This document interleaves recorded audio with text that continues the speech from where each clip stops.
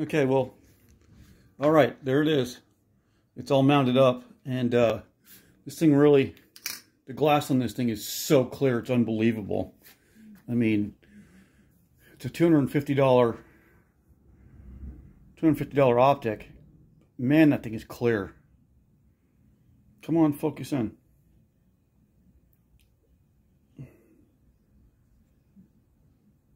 So there's that.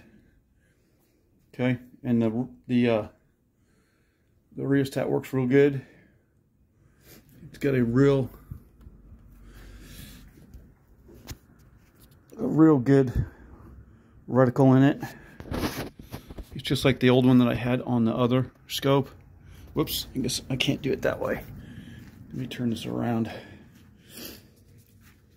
So anyway, I'll turn it around here in a second, but there it is. That's the 18-inch DMR, and it's got that 1:6 acss reticle on it by the 24, 1:6 by 24. Turn this thing around so I can see through that scope. Okay, turned it around.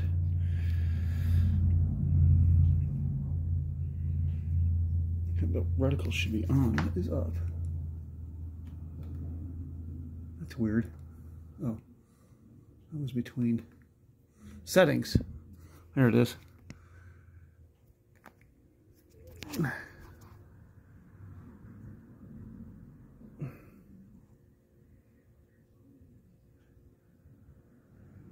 That's it right there.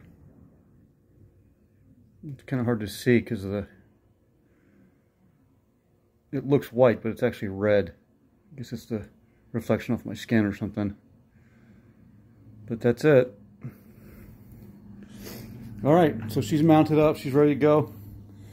Now I just got to sight it in. And eye relief is really good on this. This thing was just perfectly set right out of the damn box. So the other two scopes, when I mounted them on the other rifles, seemed to be dead on as far as aiming.